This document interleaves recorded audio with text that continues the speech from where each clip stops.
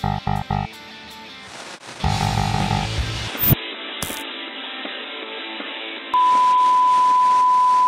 guys! Hey guys! Welcome back to Violating Community Guidelines with your hosts, Brittany Broski and Sarah Shower. And today we're going to be talking about influencer boxing. Yes. One of my favorite things. I love violence. I do too, and I love Jake Paul. I love Bryce Hall. I love Austin McBroom. Yes. And I really just have been waiting for the opportunity to give them a platform because they don't have one. Yeah, I feel like they're a little bit underrated. Yeah. A little bit like not as known of, you know, that sort of thing. We always like to give men a platform on this podcast, so we're going to do that today. Yeah, so influencer boxing, everybody kind of knows it. Whether you want to or not, we have been forced to know about it.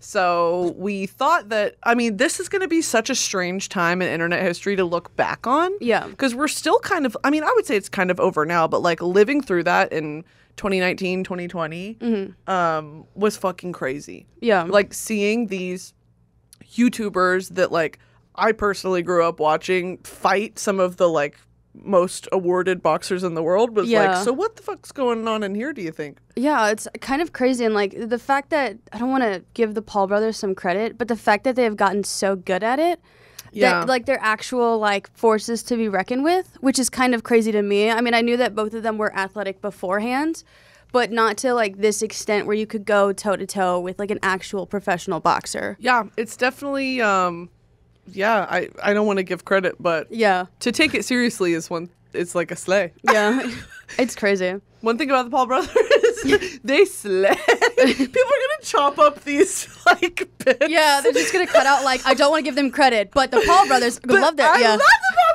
brothers. Maverick, Lil Gang. I'm a Jake Pauler. Okay. It is so crazy, but I feel like there's something weird happening with Logan Paul, where like he's suddenly becoming like very progressive. Yeah, dude, he rebranded because he was forced to. Yeah, I don't think it's genuine. Oh, no. To go from, like, filming dead people in the forest to, like, being, like kind of, like, right? I hate... What's that, like, meme? It's, like, the worst person you know just made a really great point. Dude, that's the worst when, like, someone you hate to their core, you, like, agree with them. Yeah. You're like, fuck. Yeah. Yeah. Well... We're going to talk about some influencer boxing. You want to take it away? It's, refers to boxing matches set up between influencers and other influencers or professional fighters. Some of the most prevalent names in influencer boxing include the Paul brothers, KSI, Austin McBroom, the Ace family. Oh, the entire family is boxing. They got the whole family in the ring. They're boxing each other. They, like, tap the kids in.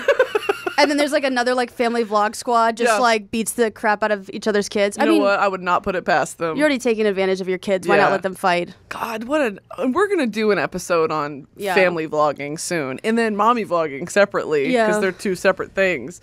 What an insane concept to have your entire life recorded and uploaded from the moment they brought you home from the hospital. Yeah. You can watch yourself grow up. That's insane. There's also like this sort of like thing on TikTok where this like mom is like critical of mommy bloggers, like vloggers, because like a lot of like mommy bloggers, like vloggers, like now they have like Patreons where you can get like extra content of their kids. That's weird. And you're deep in your soul, even if it's the most innocent content ever, that no normal person is buying that. No, what is that? Yeah, and also you can purchase the analytics for a lot of people's like accounts, and you can see like a majority of these like children's pages are like 75% men. That is creepy, and that's terrifying. That's upsetting. That just upset me. Yeah, and so that's the... Yeah, it's sad. But let's go back to fighting. Logan Paul versus KSI. So this is like one of the first couple matches of like Logan Paul's career. Yeah. I remember this one only because it was the first one, and I didn't really like care past this point. But on August 25th, 2018, influencer Jake Paul fought against influencer Deji in an amateur boxing match as the undercard to a fight between Logan Paul and Deji's brothers KSI. Deji lost the fight to Jake Paul in the 5th round. And there's a clip of Jake Paul in pre-fight interviews with Pete Davidson and Jack Harlow saying, "I'm about to explode like a nuclear bomb." Like a nuclear atom. I wish you would. Oh, nuclear atom. I watched this clip and I was like, holy shit. Also, to get Pete Davidson and Jack Harlow to do pre-fight interviews, crazy. I feel like in 2018, that would have been exactly their zhuzh. Not exactly right now. I couldn't imagine like Pete Davidson or Jack Harlow willingly like talking to the Paul brothers. No, this was This is 2018. 2018 was the first one. This one with Jack Harlow and Pete Davidson was very recent. Oh, really? Yeah. Why was that added on to there? Jack Harlow, Pete Davidson. Just said white guys. White guys fighting. Davidson, Paul brothers. Jake Paul. This was in it was in 2021. Yeah, dude. Why were they interviewing him? Because they got Pete Davidson to do the fucking pre-fight interviews, and it's the cringiest. It went just as you'd expect it to go. Actually, Pete Davidson, I imagine, would like to watch the Paul brothers get beat up. Yeah. Well, you want to know what Pete Davidson asked them? What? So, like, what's your favorite color? There is an interview clip of Jack Harlow and Pete Davidson in Jake Paul's like green room or whatever boxers use. I don't know, their dressing room. Asking, like, instead of, how do you feel about the fight? Da-da-da. That's when Jake Paul was like, I feel like a nuclear atom. Yeah. So sick answer, by the way. Sick answer. And then Pete Davidson was like, I don't know, like, what's your favorite color? Honestly, like, I feel like that would be a normal question to ask after a fight, just to see if they're coherent. Sure. Hey, you got hit a couple times. What's your favorite color? Yeah. Red? Yeah. Like, that's just, like, test if they're, like, still, like, conscious. No, this was just Pete Davidson doesn't know how to host. I mean, I don't think that I think that sounds like him.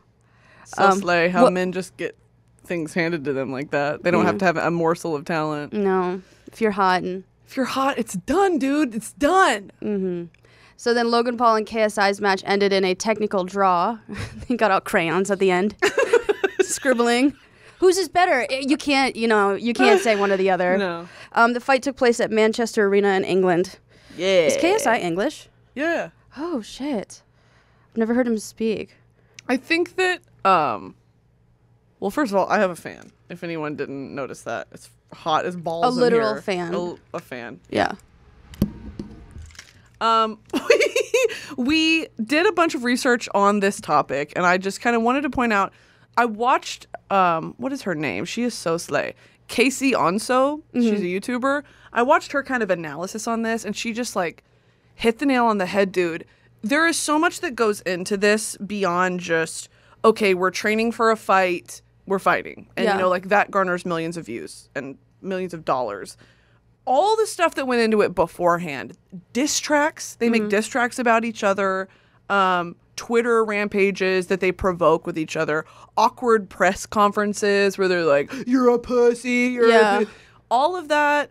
It's fun to believe that is organic and that is, for the entertainment and the drama of it all. But what's kind of easier to believe and sucks to believe is that this is all, they probably were on a text thread. Like, all right, I'm going to tweet this. Be sure to quote retweet it with this. It's like all so perfectly structured and planned out. And I think that takes the fun away from some of it. But like, they're so smart. They saw this as the money grab that it was and they acted on it. And they were the first to do it. And then, as we're about to talk about in a second, so many like averagely toned fuckboys from TikTok and YouTube were like, I can do that. Yeah. And it's nowhere near as successful, nowhere near as, serious or whatever. And it's just cringe. The whole thing's cringe. Yeah. I would like to say that. But like, again, Logan Paul, first one to do it. Mm-hmm. So slay, I guess. Yeah, I think it's the type of content, I don't want to say like everyone can enjoy, but like you don't have to be their fan to like watch it. And it's almost better if you're not their fan. Yeah, I wanted to see him get knocked out. Yeah, you want to see like the Paul brothers get punched in the face. So like even people who outright hate them would pay, and that's why Pete Davidson is probably there. Like, because you just want to watch them get punched in the face. You don't care if they win or they lose. Yeah. Which is crazy to think about. So smart. It's a cash grab. Yeah. That's insane. And then they had, like, at one of these, the most recent one, there was, like, Doja Cat performed, Migos performed in front of Jake Paul walking out. It's like, these are A-list celebrities. Snoop Dogg was there. And what does that say about, the industry as a whole really is like, this is a valid event. This is something that sponsors were there for. And, they really thought it was going to make a lot of money. And the first couple ones did. And then as we get into these platform fights between YouTube and TikTok, it's just like, oh, so no one fucking cares? Got it. Yeah. According to MMA Junkie, Jake was paid $2 million for the fight in 2021. Insane. You know, I've always wanted to go abroad. I've only been to Canada, but I kind of want to visit France soon, but I feel like I should know French before I visit France. You know what I mean? For all of your summer travels, whether you're going abroad or staying domestic and want to immerse yourself in the culture, now is the perfect time to start Babbel. Babbel is the language learning app that's sold more than 10 million subscriptions. Thanks to Babbel's addictively fun and easy bite-sized language lessons, there's still time to learn a new language before you reach your destination. I've been taking French with Babbel, and it's helped me a lot more than French in high school. Maybe it's because I was resisting learning French in high school because I was forced to take it, and now I want to learn French. With Babbel, you only need 10 minutes to complete a lesson, so you can start having real-life conversations in a new language in as little as 3 weeks. Other language learning apps use AI for their lesson plans, but Babbel lessons were created by over 150 language experts. Their teaching method has been scientifically proven to be effective. With Babbel, you can choose from 14 different languages, including Spanish, French, Italian, and German. Plus, Babbel's speech recognition technology helps you to improve your pronunciation and accent. There are so many ways to learn with Babbel. In addition to lessons, you can access podcasts, games, video stories, and even live classes. Plus, it comes with a 20-day money-back guarantee. Start your new language learning journey today with Babbel. Right now, save up to 60% off your subscription when you go to babbel.com/VCG. That's babbel.com/VCG for up to 60% off your subscription. Babbel, language for life. I feel like I'm stuck in my boredom. You know, it's like fight, flight, or boredom. And I wish I had like a go-to game that could, you know, move me, like physically move me out of that state. You know what I mean? Because life's too short for a day without fun. Get a thrill when you need it with Slotomania, the world's #1 free slots game. You'll have endless excitement at your fingertips with 170 free-to-play slot games, huge jackpots, an interactive community, and 1 million free coins. It's the perfect escape for your daily routine. What I personally love about Slotomania is the rush I feel with a big jackpot win. You know, it gets me out of my chronic boredom state. Get 1 million free coins when you download Slotomania to kickstart the fun. There's nothing more exhilarating than huge jackpots, special prizes, and free coin rewards every day. Slotomania makes every day fun-tastic with engaging graphics and realistic sound effects. With added perks like free spins and free coins, there's always something unexpected waiting. You also get the thrill of slots in the palm of your hand. You know, you don't have to go to Vegas, but it's hundreds of original Vegas-style and video slot machines ready to play whenever you are. It's like a Vegas vacation without the luggage, or the flight, or the traveling.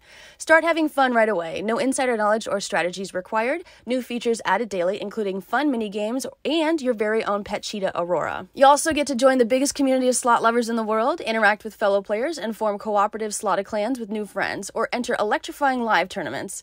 Become a VIP member to get your own personal account manager. Connect with millions of other fans on the Slotomania Facebook page, the biggest slots community in the world. Share your wins with the world, get love and feedback from other members 24/7. When your day is feeling stale, just ask, what will today spin? If you're 21 or older, you can join millions of players around the world. Download Slotomania, the #1 free slots game, on the App Store or Google Play Store and get 1 million free coins. That's Slotomania on the App Store or Google Play Store for 1 million free coins. How much would you accept to fight someone? To be punched? Oh, minimum? Probably like $30? No. Probably like 50 grand. Okay. If you wanted to punch me very seriously in the face, you'd have to give me 50 grand. I would 6 figures for me. Really? Yeah, dude. I'm a puss. Don't hurt me. Yeah. I mean, I guess, like, I just, like, as long as they don't hit me in, like, the temple or, like, the nose. That'll dislodge something. Yeah, it'll shake everything loose. It's just, like, loose jelly beans in my skull. Might fix some problems, maybe. I should, like, Phineas Gage myself, but, like, the right way. Fixes my frontal lobe.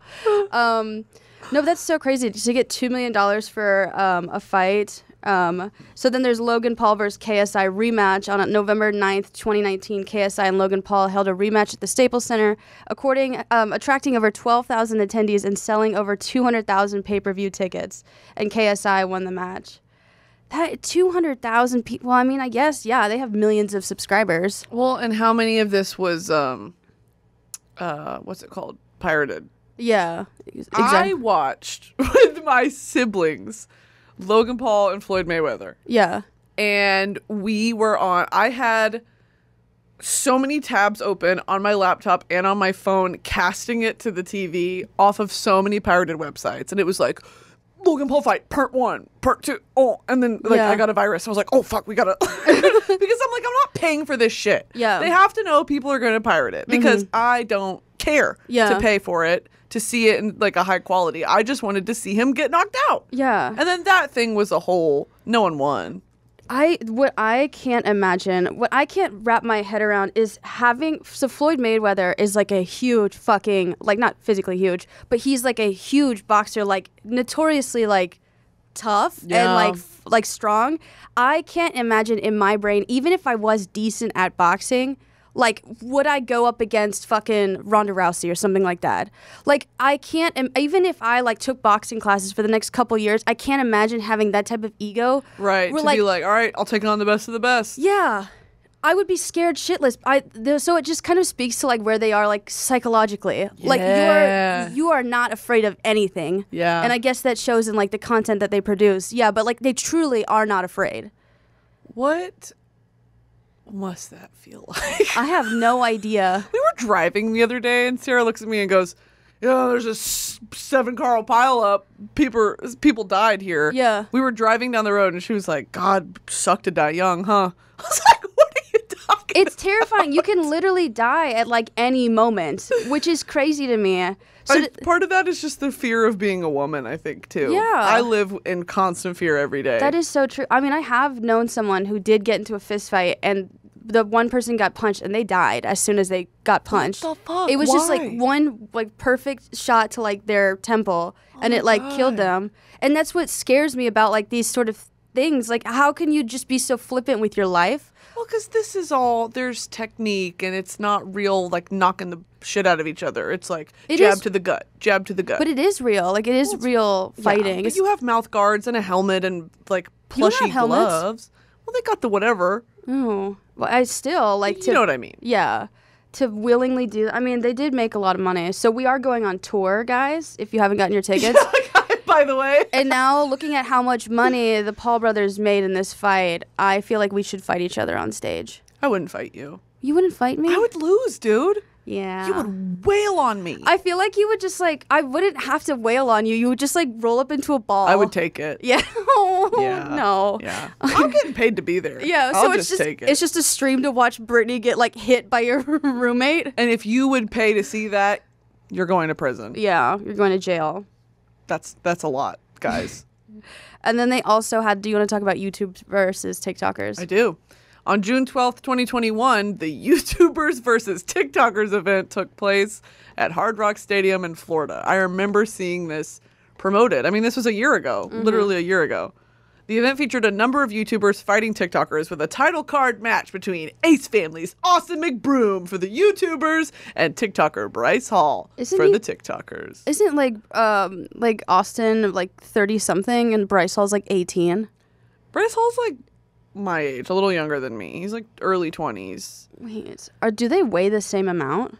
I don't know. That's what I wonder. Like, so like in like boxing, in most fights, like there's like weight classes. Like, does it not matter if you already challenge them? Like, you're just gonna fight them? You know, I don't know, because that was the big pull of this main one. Is Austin was like, you know what? I just don't like him. Yeah, that's why he wanted to fight Bryce Hall. Undercard fights included Anison Gibb versus Taylor Holder, Vinny Hacker versus Deji, and FaZe Jarvis versus Michael Lee. Notably. That is, McBroom defeated Hall by technical knockout in the 3rd round. Woo. But also, ugh. That is so fun. So I guess, is technical knockout where you just literally knock someone out? Because I know that the whole point of boxing is not to like totally knock someone out, it's to just win the fight. So what is technical knockout? I'm assuming they just fucking the ending of a fight by the referee on the grounds of one contestant's inability to continue. Okay, yeah. So they can't continue. Is that a TKO? I thought a TKO was total knockout. I think that sounds like a video game term, like RKO, TKO. TKO meaning technical knockout. That's what TKO means? I thought it meant total knockout. Yes. Holy shit. That is so crazy. Damn, he TKO'd him. That's embarrassing. I know. And the thing is like, if I'm 30, I don't want to be fighting someone who's 18. But, okay, POV, you're Austin McBroom. Does that change your mind? I'm absolutely stuck up my own ass. I mean, yeah. I mean, he seems like the type to be like, I don't know, like huge fucking ego. Yeah, scary, toxic, masculine man. Again, what is that like to believe that you can take on these people, you know? Yeah, just the world is your oyster. That is, I've never had that. I would want, like, one time, well, like, I started taking, like, anti-anxiety meds, like, a while back. And so, like, when I stopped having anxiety, I was like, this is what everyone should feel like. This is what everyone feels like. And so it was, like, this huge, like, moment where I was like, holy shit. So I can only imagine, like, if I had, like, a sensory tank or, like, a perception tank where I could immerse myself in what it's like to perceive the world as a man. To be Austin McBroom. I would be like, oh, my God. Holy fuck. Yeah. To be a man, like, to fully perceive everything as a man would be a crazy feeling. I think it's this ideological war I would have, because I would know the complexities and the beauty of what it is to have a womanly mind. Yeah. You know, in the way that we process the world. Versus the black and white nature of how most men see the world, and everything is transactional, and, you know, all that, and just sex motivates you all the time. I mean, I know it motivates you as well, but, you know, like, it's very how less stress. Also, the post-nut clarity that men have. Yeah, I would like it. I imagine being in the mind of a man is similar to being in the mind of a child. Of a Muppet. So, yes. So I think the closest I can get to is, like, because, like, you know, like, how you feel worse the smarter you get? Because you, like, realize that. The burden of knowing with a capital K. So, like, you know, you talk about how men have, like, a very binary way of, like, viewing the world. It's because, like, a lot of the world is, like, made for them and validates everything that they do. And so, like, I can imagine, like, what that, like, last time I probably felt something very similar to how a man perceives the world is when, right before puberty, of where, like, I wasn't aware of my body, like, it was just, like, fun and that sort of thing, and, like, it was just, you know, as a child. Yeah, the childlike joy. Yeah, and if I men have a childlike joy. Yeah, if I messed up, then it's just me being a child. If I mess up now, it's like, you should know better. Like, but you know what I mean? Yeah. That's the closest I could probably think of, like, what it's like to be a man. I get it, yeah. Inhibited. Yeah. Uninhibited. Yes. Big word. That's so crazy. Then there's also Showstar UK versus USA. On March 5th, 2022, the Showstar UK versus USA events took place, pitting influencers from the UK and USA between each other. I don't know why. It's just imagining British people fight. Dude, it's probably... No, I'm sorry, guys. Well, they would just have knives. Yeah. And the American team would just have guns. But I think since this is so stupid. Since they're... accents usually sound so proper to me. It's like as if you're getting into a fight with someone, like like really proper fight. What's all this then? Yeah. Come on then, bro. Yes. But I know it's probably equally as scary. Yeah.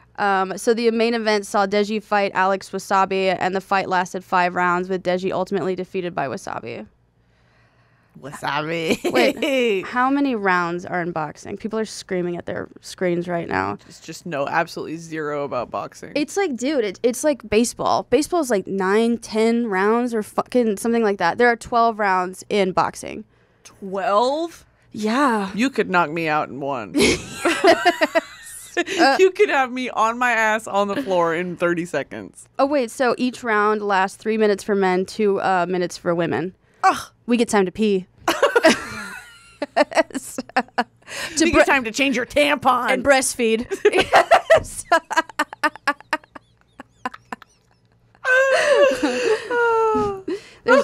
There's also the iDubbbz Creator Clash. Creator Clash is an influencer boxing event set up by YouTuber iDubbbz and his wife, Anzia Jomaha.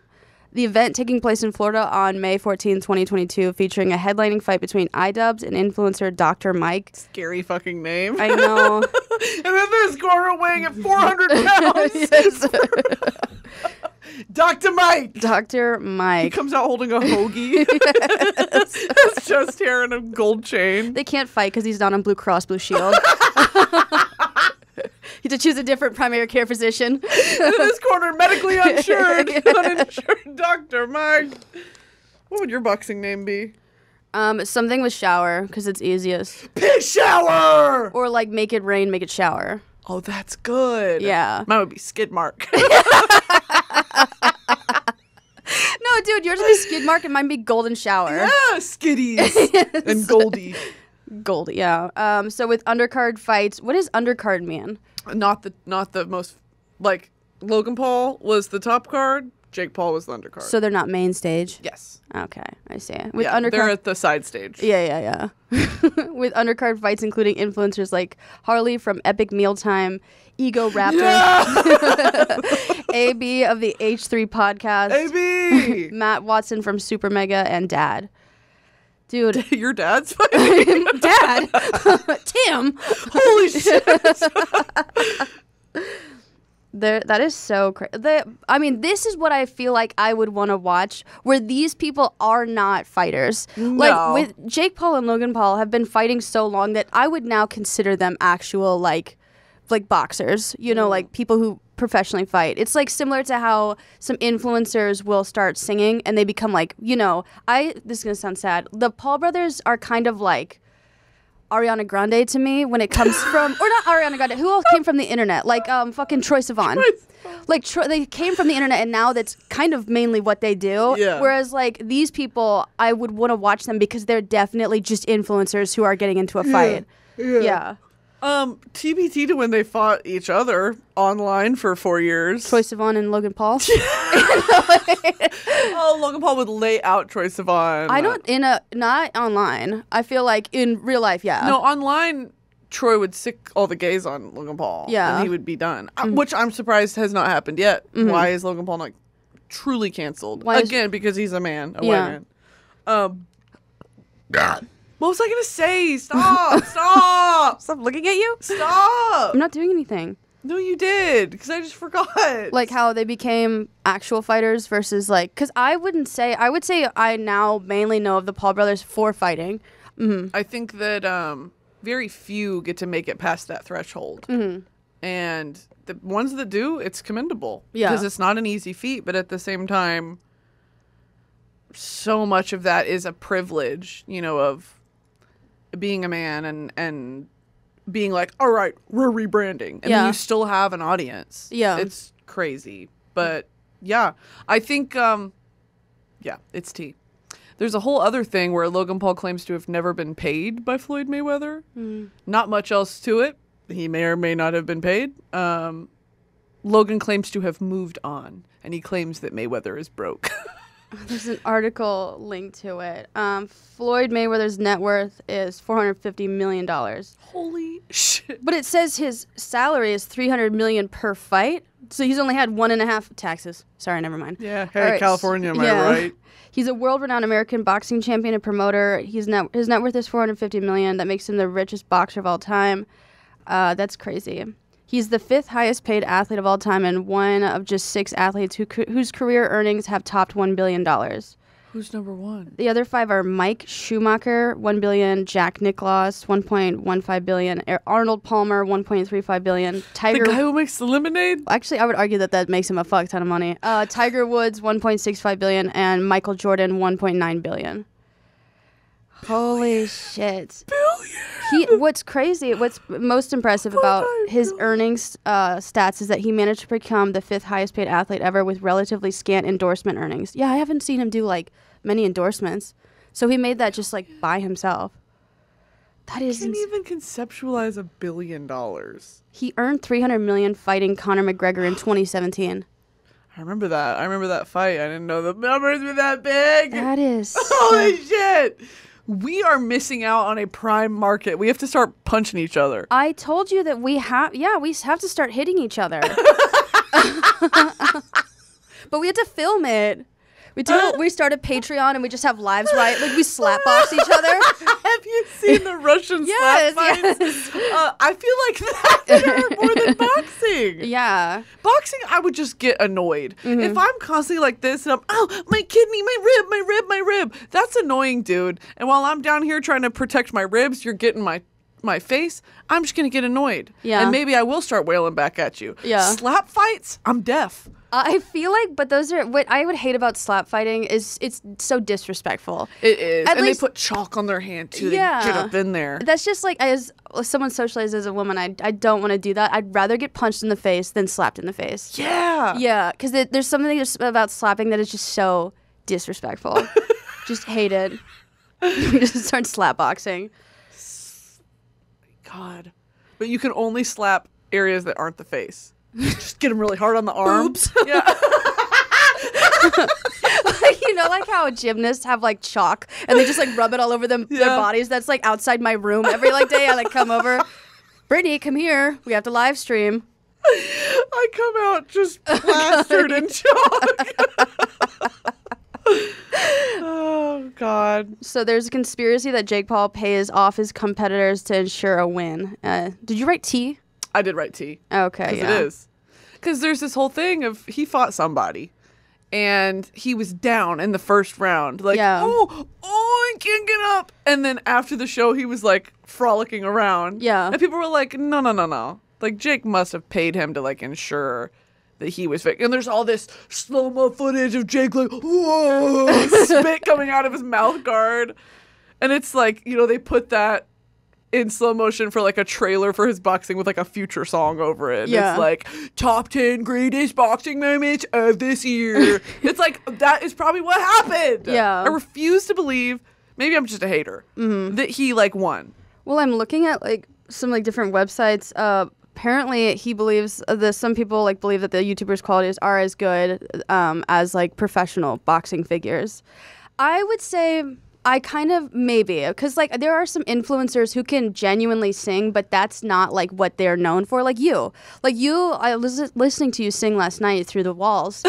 Sorry. And you were like in whistle tones the entire time. And I was like, Brittany is literally known for like farting and being a personality. I do that. But the thing is you have such like a voice that is like professional singer quality. Thanks. So I think that the Paul brothers in this sense, like their professional quality is boxing. It could be another thing in their arsenal. Yeah. I could agree with that. And it's not like they haven't put in the time and effort. I mean, they're big boys. Mm-hmm. And they originally were athletes, like similar to how like you did musical theater and you sang growing up. Like you honed that skill before you were ever famous. Yeah. A little true. Just a matter of like directing it. But so the Battle of the Platforms payment drama. Let's hear about that. This was more tea. So Battle of the Platforms, a first-of-its-kind boxing event featuring YouTubers and TikTokers, with a headline fight between Austin and Bryce Hall, reportedly lost at least $10 million. How did they lose $10 million?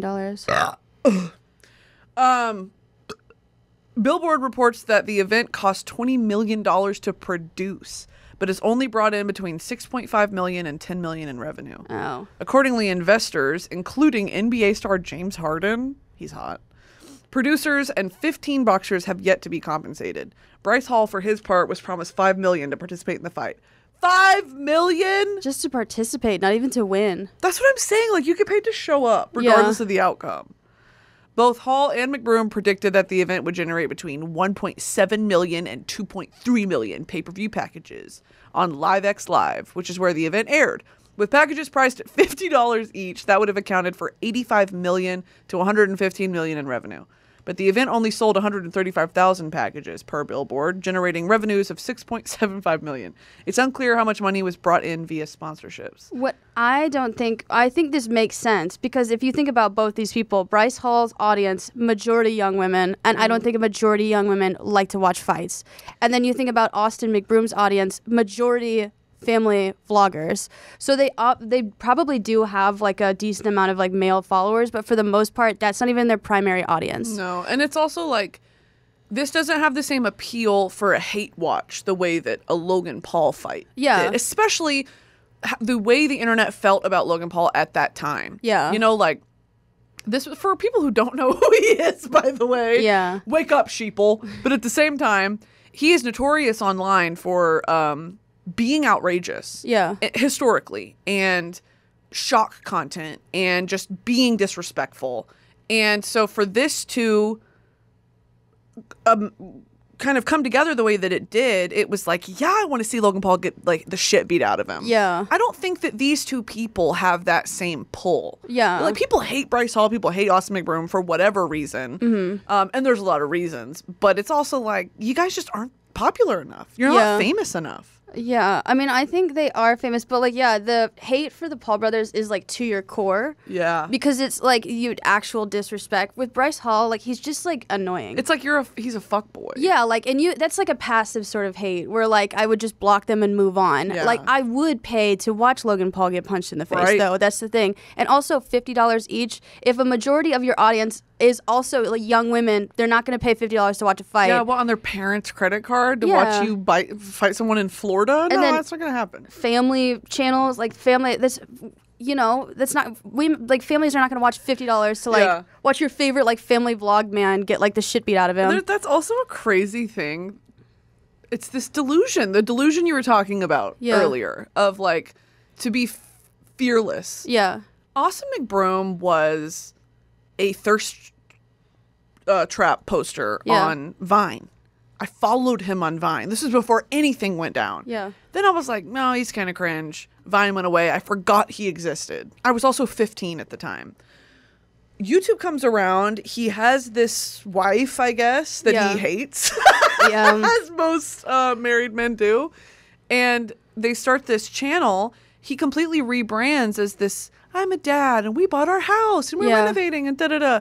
I don't think you can have that personality, want to be likable and be seen as this family man, while at the same time posing as this, like, I don't give a fuck, like Bryce Hall, what's good, like all that. You can't be both of those things concurrently. You know, be this like fuck boy athlete, I'll beat your ass any day. You have a daughter. You have a daughter. Yeah, and I also think like if we think about like collab culture, like where we talk about like if we were to film a video with someone, it would have to, audience would want to see someone that it would make sense that we're filming together. Like you share the same sense of humor. Not only are these cross platforms, they're like not even in the same like a demographic or age group. So like there's not even any sort of animosity, at least with the KSI and like Logan Paul. They're both like the same type of like creator on the same platform where like it makes sense to pit them against each other. It truly doesn't make sense to pit these people against each other because their audiences are so vastly different and they come from different platforms. So you're like, what's the beef here? Like realistically, why would they hate each other? Yeah, there's no history there. There's no reason for us to care. I think it's just like that is all of these reasons are why this failed. Yeah. Why this is cringe and embarrassing and a flop. Now I'm scared they're going to watch this and want to fight us. No, well, I mean, Sarah. No. Let me stream it. No, but I mean, it wouldn't make sense for me to fight Bryce Hall or this guy. Like, I wouldn't fight anyone. Yeah. I wouldn't fight anyone. Except me. I'm trying to. The event only sold, but it says it only sold 135,000 packages per billboard, generating revenues of $6.75 million. It's unclear how much money was brought in via sponsorships. It's still a decent amount, 135,000. Yeah, but they're in the red. Yeah. Billboard notes that DJ Khaled and Lil Baby, who provided musical entertainment, appear to have been paid in full. Stanley said, this is a note from Stanley. Common Lil Baby W. There's no reason for Lil Baby to be humble as he puts it in their face. He literally won't feed in the drama because he is loving the hate. Because one thing is for sure is that Lil Baby goes crazy. His 4 pockets are full. Thanks, Stanley. Thank you. Because Lil Baby goes crazy. Accordingly, McBroom has threatened legal action against LiveX Live and called for an audit of the event's numbers. He also claims that LiveX Live failed to clamp down on piracy of the stream, enabling hundreds of thousands of viewers to tune in on YouTube for free. Yeah, dude, you think a bunch of like angry young teenage boys aren't pirating the shit out of this? Yeah, your audience that would pay for this is probably stealing it. Literally. Honestly. On top of that, too, it's like, I feel like people don't put enough faith in young girls on the internet either. Yeah. I was coding Tumblr pages, like at the ripe age of 14. You know what I mean? Like, and especially this newer generation where they've been doing this since their early youth. Yeah. There are ways, if you want to watch something, you can figure out how to watch it. Yeah. Like, to predict that many people are going to pay to watch you, be realistic, dude. Like, we're all children of the internet at this point. Like, we're going to figure it out. And that's just them being overly ambitious with those estimates. Others involved with the event, however, claim McBroom is at fault for approving an untenable budget and improperly marketing the event. Yup. Yep. The fight over your attention, influencer boxing. This is an opinion piece from Inflow Network. So all of this is coming from that. All right, so these days, influencers from every corner of the internet are always involved in some kind of drama. That is very true, and we love to watch them throw down. It's all natural, really. Drama is a part of our daily existence. Yeah, you like T channels. I do. So do you. I do. But when drama between people gets broadcasted globally, it becomes a story. Some choose to tell the story while others are forced to do so. When KSI and Logan Paul fought in 2018, everyone thought they were forced. They were angry. They had to duke it out. But what if they were not actors in the story? What if they were the storytellers? Yeah, I mean, the thing is it does kind of drive me up the wall when people say influencers are stupid. Like, I understand... Like, influencers are a lot smarter than you think they are, even if, like, they're goofballs like us. Like, we are generally, like, stupid sometimes, but we do have, like, a team and, like, basic common knowledge, and that's why you keep it going. If we were really stupid, we'd be in prison for tax evasion. Yeah, exactly. But the thing is to be successfully influencing, you have to be, like, smart. So, like, even if these guys are idiots...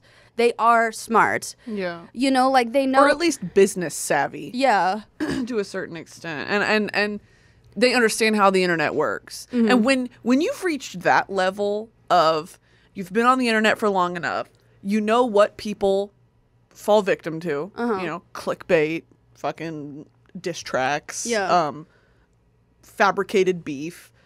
You have the world in your hands. You know, and at that point it's just like, what do you want to do with it? Yeah. And I think it's so funny that this is what they choose to do with it. Honestly, I think fighting is a great choice because, like, again, it's a lot of people want to see, like, people fight. Like, they like pitting people against each other, but also you like to see the people that you hate get hit in the face. Right.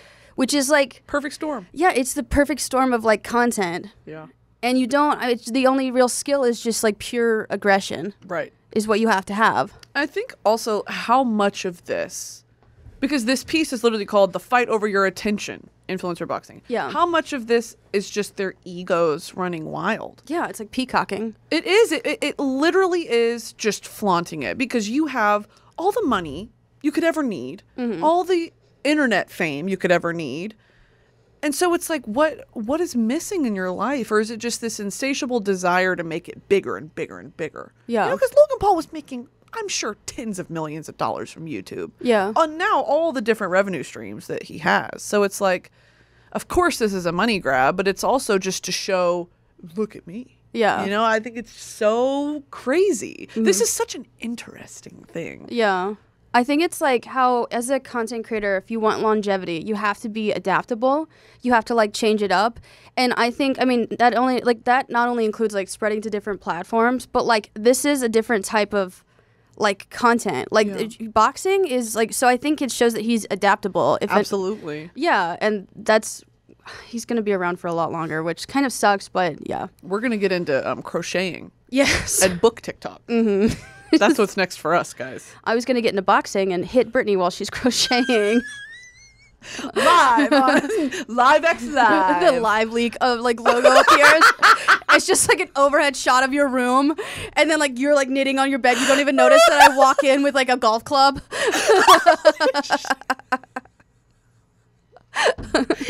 Live leak.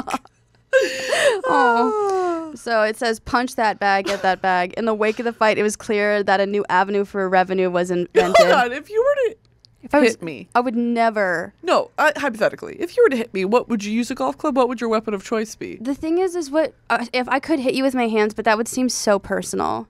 That would. Like, if it, like, slapping you would just be like, I don't know, it would be so rude. Yeah. Punching, I'd have to close my eyes and punch you. I get that. A slap would be like, what did I do? Yeah. But if you were to come in with just, like, a weapon. Yeah. It's one of those big inflatable, like, Flintstones bats. And it makes the thunk. Well, wait. So I was watching this, like, self-defense instructor. This goes into, like, a whole another different type of topics. But I was watching this, like, guy who was, like, a self-defense instructor. He's like, if you ladies want to defend yourself, a lot of people can't get over the hump of like hitting someone. So you have to think of your attacker as an it. As an it. Yeah. So they're no longer like a human being. And I was like, okay, that also makes sense for why a lot of men are physically abusive is because they view you as an it. Already. Yeah. So hey, like step one, check. Yes.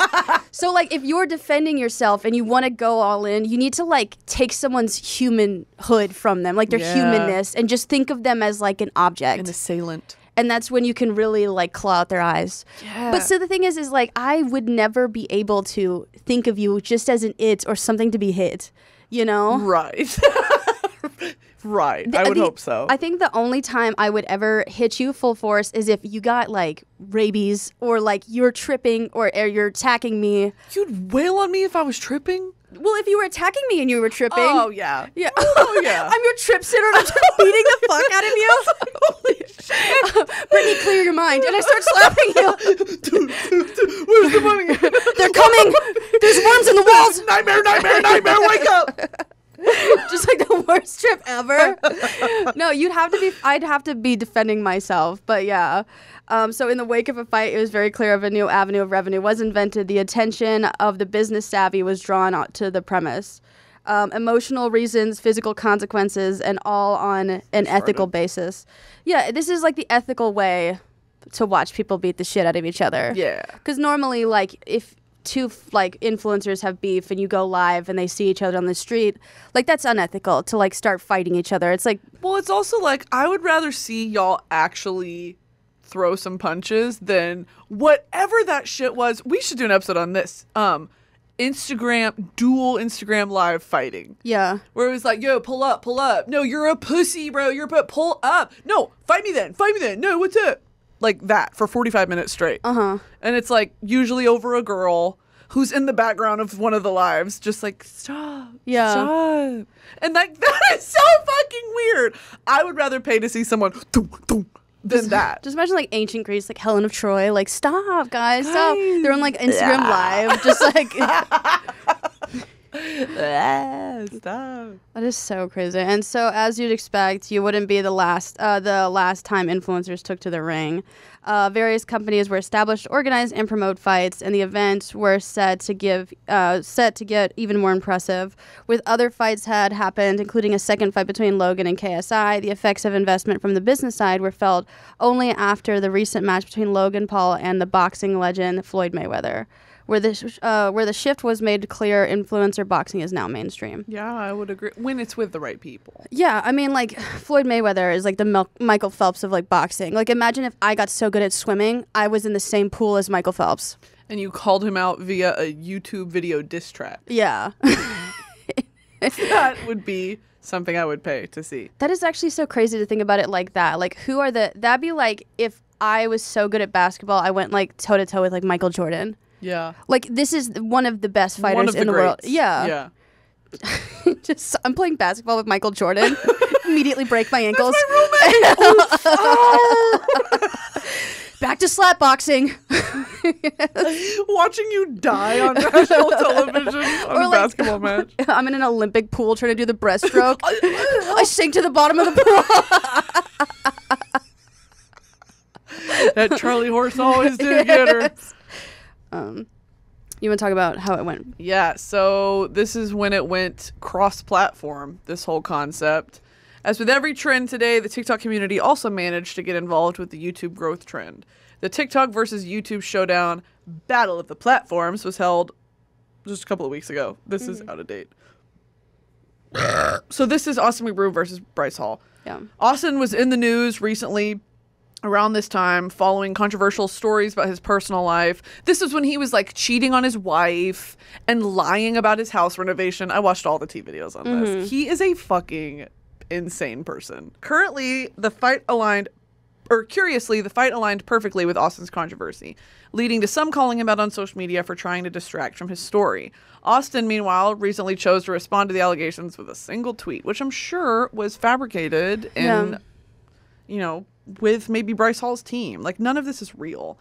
As influencers scour for new and innovative promotion opportunities, possibilities are fast multiplying. Influencer boxing is surely one such innovation and a masterstroke in marketing. It's set to be a trend that'll be a mainstay in the sphere for the foreseeable future.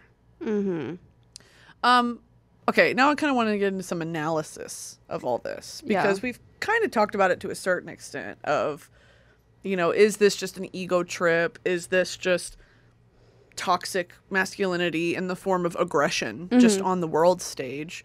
And it's our morbid curiosity that we want to watch it. Like, is that what it is? Or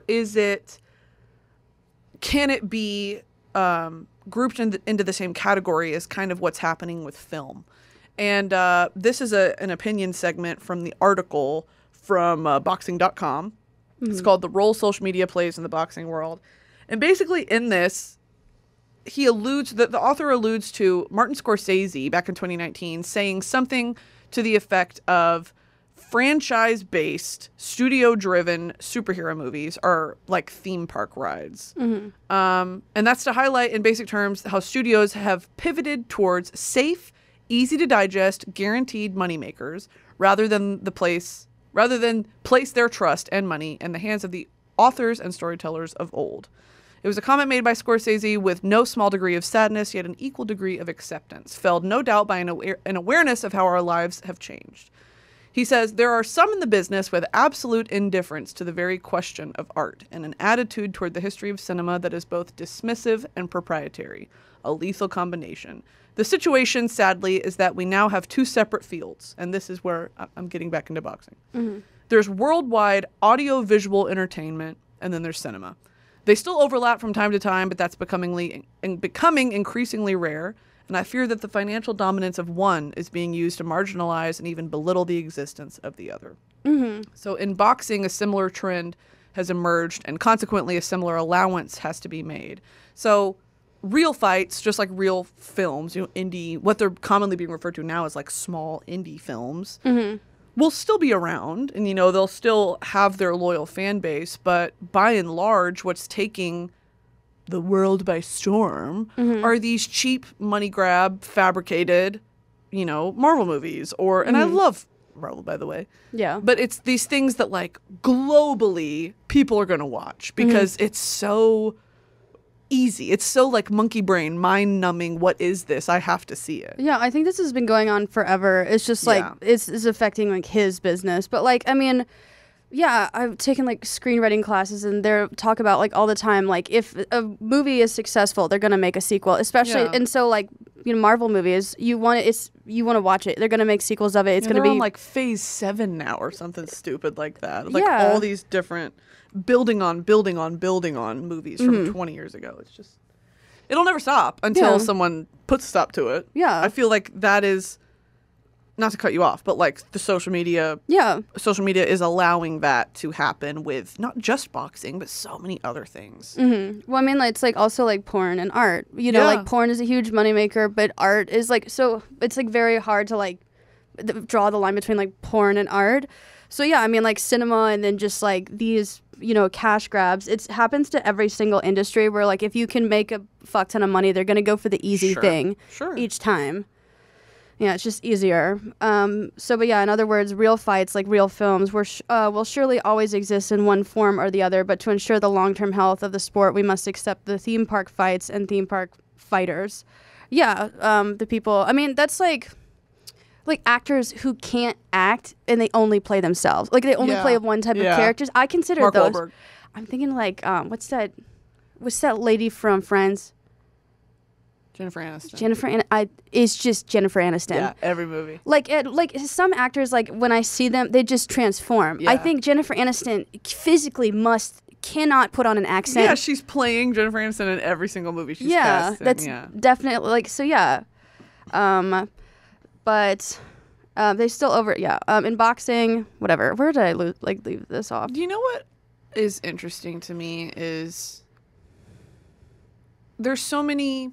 I see so many TikToks and studies and about this, but the Vine rule of like our attention span is 6 seconds, sometimes less. Yeah. TikTok maybe lengthen that a little bit, 15 seconds. Yeah. When we reduce being entertained or something keeping our attention down to that long, personally, it's affected me. I never really had issues with my attention span in high school or, you know, even college. College I started to because social media started to become more of a monolith in my life. Mm-hmm. But like I never really struggled with it up until that point. Now my attention span is virtually non-existent. Yeah. I mean, I give a TikTok maybe 5 seconds before I'm like boring. Yeah. You know, and it's like how much education or knowledge or media, helpful media, am I missing out on when I do that? And I think about it a lot of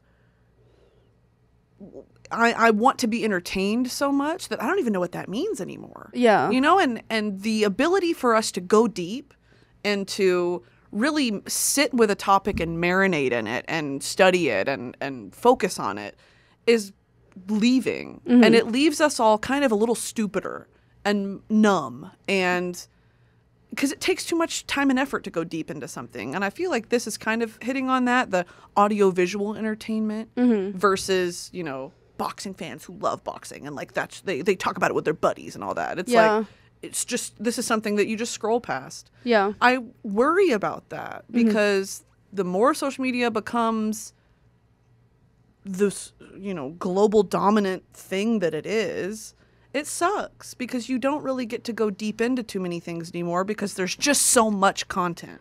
I also, I think that social media like can make you stupid, yeah. But I also think that social media is not purely like entertainment is not purely like haha like funny sort of stuff. Where like you can have like educational content that is brief that captures your attention. You do learn something. I think like I don't think as a society we're getting stupider. I think that we're just getting more aware of like everyone else around us. Because like the way that news traveled like in the past, like you get like 1 to 2 newspapers every single day. Sure. And so like you don't know about like the inner workings of like certain marginalized groups unless they literally did a piece on it or you talk to them in person. Now, I mean like with social media, like I know about like Native Hawaiians and like stuff I would have never even have guessed because it would have to been like a very hyper specific question that I would have asked them. And sure, I'm digesting it in like 30-second increments, but now I'm becoming more aware of so much. Sure. And I think where it becomes daunting is that like since we become aware of so much, we realize how little we know about like things. But like back in the day, they just weren't aware of diddly shit, and so like they were like they have now a fuller knowledge of the things that they do know because they're not even aware of the rest of the world. Sure. You know, and I think that that's kind of similar to how like you like want to put out like new content like every day, but then you watch all the other content that people are putting out and you're like, I'm so far behind, there's just so much like I could be saying. It's like no, like it's there's so much, but it doesn't mean it's like all good. Right. You know? Yeah. So keep your head down. Yes. I don't think people are getting stupider. I think we're just now aware of how stupid people are. Maybe that's it. Yeah. And it just feels like there's so much more, because there is information available, like you said. And that becomes overwhelming. And so instead of having a super in-depth knowledge of, you know, a few topics, it's like, maybe I'm speaking personally, I have a surface level knowledge of a bunch of stuff. Yeah. That's not even useful because I don't know that much about any of the... You know, but it is that. It's like, is it awareness? Are you sacrificing an in-depth understanding for an awareness of multiple issues? But anyway. Well, what's that? The full phrase is a jack of all trades is a master of none, but oftentimes better than a master of one. Hey. It's better to, like, honestly, it's in my opinion, it's better to know a lot, like a little about a lot, than like a lot about just one thing. Yeah. Because that means Cannibal cookbooks. Yeah, you're not like adaptable like in certain situations. Very true. Like sure, you may be a great mechanic, but like social skills, don't know that. Yeah. You know, I'd rather know how to like change my oil and like talk to Brittany and like a normal, like, do you know what I mean? Yeah. Yeah. I'd rather be moderately good at some things. Yeah. I get that for sure. And I think it's just very interesting to see how things evolve within the entertainment industry. Yeah. Where, again, I feel stupid and sometimes like a chess piece in this big game until I wake myself up, where I realize that there are people in boardrooms and meeting rooms being like, all right, human attention span is 6 seconds. Yeah. We know that, you know, this is trending right now. People are loving this. All right, let's get to work on a show that's like that. And it's like, we're going to eat it up. Yeah. Because it is being fed directly to us by the people that have observed us. So it's just, I don't know, I feel like a cog in a machine sometimes. I don't even know what I'm ranting about. Yeah. Me neither, but I agree. Thank you so much. And so the same, back to this opinion piece, the same goes for remakes, which in boxing terms translates as show-worn fighters. The thing is like, I feel like WWE is like the actual like theater version of boxing. Yes. Where I think that is more comparable to like the Marvel cinematic universe. I agree. I think that this guy personally just has a problem with like influencers. Well, the thing is, okay, this is me just a bias. I've always said this. People in traditional media fucking hate people in social media from social media. Because they don't get it. So even if, I'm going to take the, like, I think this guy's opinion is legit, Martin Scorsese. But like, I think ask literally, and if you have access, anyone in traditional media thinks that social media is so shameful, like to come from it, that like, you know what I mean? So I think that is seriously affecting this guy's opinion as well. Like if you have, I can search like several articles right now from people who are boxing legends that do admit that Jake Paul and Logan Paul are legit boxers. Sure. But like if you hate social media people, you're never going to see their talent. Sure. Exactly. Well, because you inherently view it as a negative thing. Yeah. So that'll influence how you see anyone who comes from it. Like you said. Like comedy, like professional, like traditional comedians absolutely hate social media comedians. Oh, dude. Because they feel like they didn't earn their place there. And it's like, no, there's just now a different avenue. Yeah. You know? You don't have to scrub the floors to be able to get it on the main stage. Or born into a certain family. Right. Yeah. The world is changing. Mm-hmm. A societal change as much as a boxing change. These factors have created the perfect storm for the internet celebrity like Jake Paul, someone whose audience and popularity eclipse most professional boxers and whose ability to promote himself is maybe unmatched in the sport. Bigger than boxing, and perhaps the only way that presently matters, the divisive American fought 3 times last year, beating aging mixed martial artists Ben Askren and Tyron Woodley twice, and if he hasn't already, will soon have most pros begging for an opportunity to fight. Yeah. Mm-hmm. So he's like, if he fought like actual pros, even if he was like, I don't think he's paying these people, honestly. I don't know, because the Ben one, I saw clips, and I was like, he's a little too agile after being TKO'd. Maybe. But regardless, I mean, he is, if these opponents are saying, you gotta hand it to him. Yeah. Okay, slay. Yeah, and these are still like boxing legends. You don't, even if you were paid like a little bit to like go easy on someone, you wouldn't want to make yourself look stupid. Right. Because it's still your reputation on the line. Stake, yeah. You get the shit beaten out of you by a Paul brother. That's embarrassing, even if you did allow it a little bit. Sure. Yeah. Even if you got paid behind the scenes. Yeah. For in the end, while celebrity and freak show fights have long been boxing's dirty secret, never have they seemed as potentially key to the health of the industry as they seem right now. Reminded at every turn it's a numbers business, it's now all you tend to hear when one is either mooted or takes place. Pay-per-view buys, gate receipts, followers, the numbers, repeated by promoters and TV bosses, are used to provide evidence, silence cynics, and sometimes even show the good these fights are supposedly doing for the industry. The argument being that more eyes on the sport can only be a positive thing. But why do large numbers and cursory glances mean for boxing, real boxing, if the quality control gets slacker and slacker and genuine boxers are ignored and forgotten as a result? Now that's tea. Mm-hmm. If all of the primetime goes to these internet people, I get the frustration for real boxing fans, which, by the way, that's a whole other discussion of like, you guys just like watching people beat the fuck out of each other? Yeah. What kind of weird man-dominated community is that? Mm-hmm. Furthermore, what does it say about the true health of boxing if novelty fights are considered not just welcome, but relevant to its long-term success? Mm-hmm. And then Stanley kind of gives us his opinion here. He says, interesting take, but comes off a little surface level and out of touch. I think there's a more nuanced way of describing this topic and the potential problems that arise, rather than just kicking the sand about how social media stars are boxing and stealing the spotlight. Yeah, that's what we were saying. Like, a lot of this hate just comes from, like, social media people. Yeah. Like, it's crazy how I can't even explain how much they hate people from social media because they view it as unfair. Mm-hmm. But again, also what you have to realize is like, even if these are novelty fights, they're bringing their actual audience who like they've earned for themselves. Right. Like that. These aren't just like they've earned these audiences, and they're just bringing it to a different platform, and what the audience now has like a discrepancy. Like this is like the boxing audience versus like this person's audience. Like they still earn that by themselves, just through like a channel that you don't approve of. Yeah.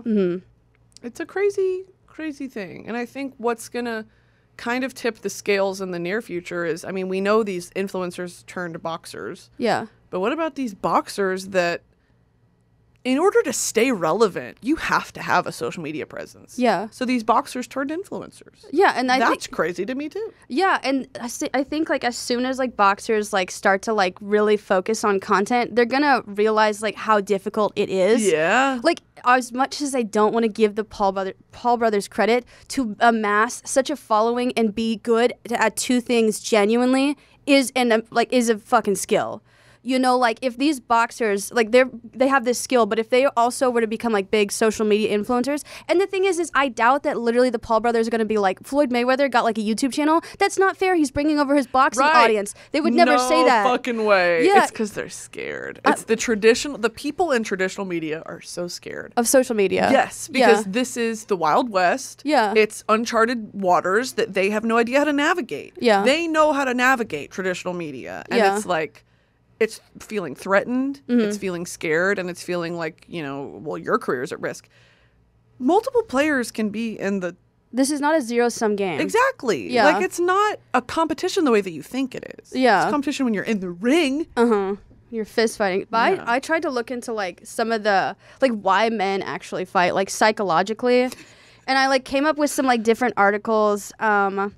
There was this one guy from The Guardian who like wrote this piece in like 2017 where he was like, I'm not the type of guy to fight, but I got in this like road rage incident, and you know, I'm a liberal. I was raised by like artists, and I don't know why I got this like twinge of like adrenaline in me to fight. And I was like, you're seriously not taking into consideration how society influences you.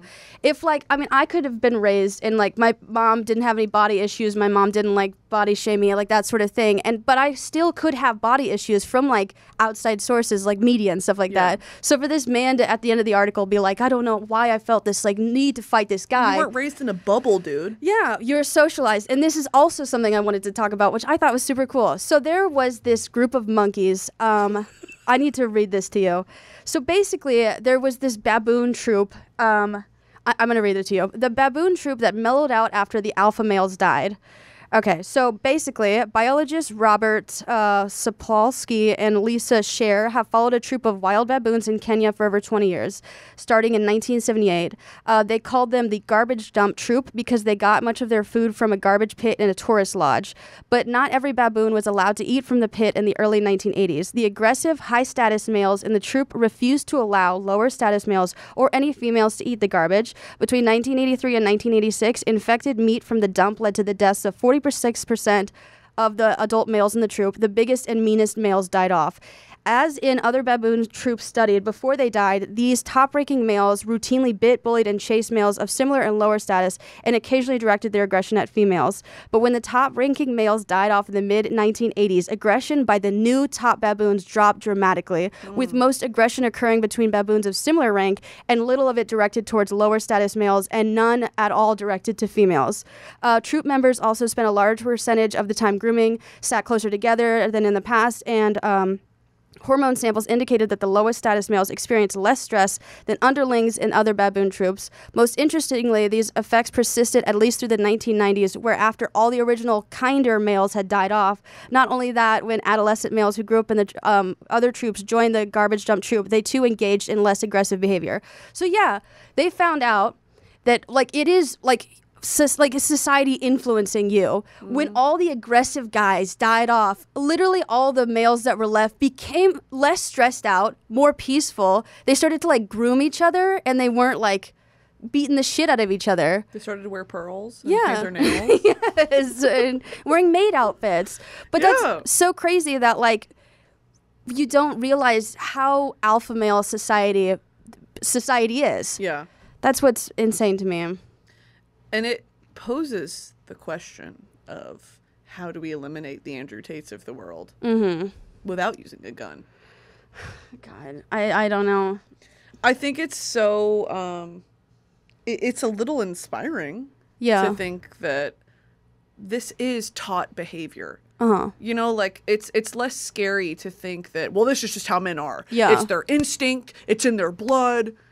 Some of that may be true, you know, like the fucking caveman, me hunt, me gather, me fight. Like, I get it. There is some scientific evidence to support that. But at the same time, it can be unlearned. And it is aggravated by the media that men are fed. You know, like, I think, I don't want to victimize men, but like so much of it too is the way they're raised. Yeah. Is, well, you know, you gotta fight for what you want. And this is, oh, you fucked her and da-da-da. It's like that is taught and rewarded behavior that can be not taught. Yeah. And a new, better generation of men will come about, hopefully. I don't know. But then it's also like it separates like what your family teaches you. Like, so you can be like the best parents, but also like, again, you can't shield your children from society.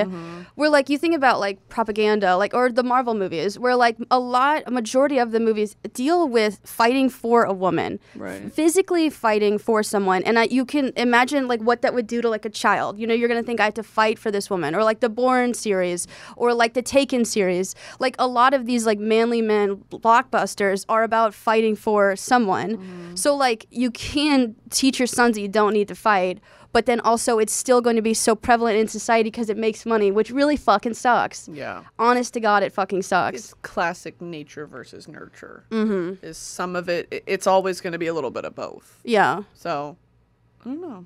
If you guys have sons out there, just be cognizant what you're showing and feeding them. Oh, dude, I was watching this like TikTok thread of where like this girl realized that like her younger brother was getting into Andrew Tate, and all the comments were like, "Oh yeah, my nephew has started to like," and I'm like, "Oh my fucking God!" It's a new generation of nasty like alpha wannabe alpha males. Yeah, I just don't. It's so scary because, well, this is a whole other topic, but by making fun of him, you know, and like having him on podcast episodes and giving him that platform, he is going to steamroll everything you're saying. He is not interested in being converted to the other side. Yeah. Hassan Piker had him on his show and like was constantly just like, here's why you're wrong. Here's why you're wrong. Here's why you're wrong. Andrew Tate didn't fucking care. He didn't listen. Yeah. He used Hassan's platform to spread his message. Yeah. That is why these young, it's just so... It's like, it's all fun and games and jokes to us because we know, my God, this dude's a fucking idiot. But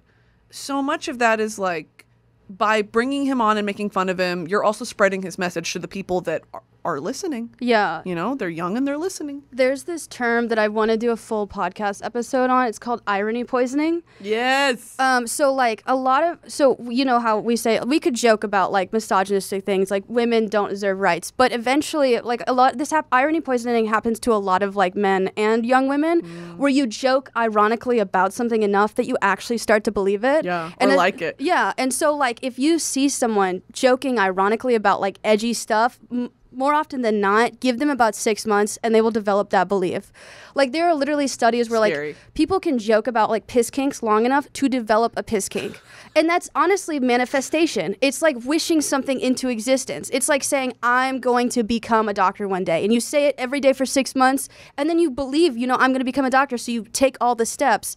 If your brain cannot distinguish between like what you believe and what like within these sort of like jokes eventually, like they're going to accept your jokes as like fact. And that's what's crazy. So you can joke about Andrew Tate's long enough where you're like, I know that this is ironic, but the people around you, and like there's a lot of people who don't have context for who you are, they're going to take that as fact and to believe that you believe that. Yeah. Which really fucking sucks. So you have to say outright that you think he's a misogynist and a weirdo. And dangerous. Yeah. Yeah. It's such a weird thing too, because online what's the term for it? Where they do /serious. Oh, tone indicators? Kidding. Tone indicators. Before that was introduced, I mean, it's like, how do you know? Yeah. And that's the biggest thing on Twitter is people don't know when people are joking or not. Yeah. Like you're being ironic, you're being sarcastic, you're being serious. You know, it's like people just don't know. And so they jump at you or they take you at your face value. And so it's like, that assists too. Yeah. It's just so scary how it's lost in translation over the internet. Yeah, there's no context online. Yes. So like and so this is where like girls especially, you could tweet the most ironic thing. But all context is erased and all they see is a woman saying something stupid. Yes. So, like, if other women and people who are smart could recognize that you are making a joke, but, like, more times than anything, everyone's going to go for the easy punch, quote retweet it, and make you feel ashamed for even saying this. And you're going to get tired of being like, dude, this was a joke. So, like, if you're going to be ironic, which sucks, it has to be abundantly clear that, like, you are being ironic. Which really fucking does suck. I think it's time to bring back LMAO JK. Yes. Hey, that accomplishes it. It's 7 simple characters. Yeah. All right, guys. This has been Violating Community Guidelines. Oh, I was going to say this has been talking about influencer boxing and why boys fight. And I have been holding back diarrhea for the last 25 minutes. I do have to pee. Yeah. Let me sit on your lap and then you just open your legs. All right, so we're going to go. Okay. Loving you guys. All right, thanks for listening. Also, we're going on tour. Come see us on tour. If I feel like tickets may be almost sold out by the time this goes out. But yeah, you better go. You better get your tickets now. Come on. All right. Love you guys. Bye.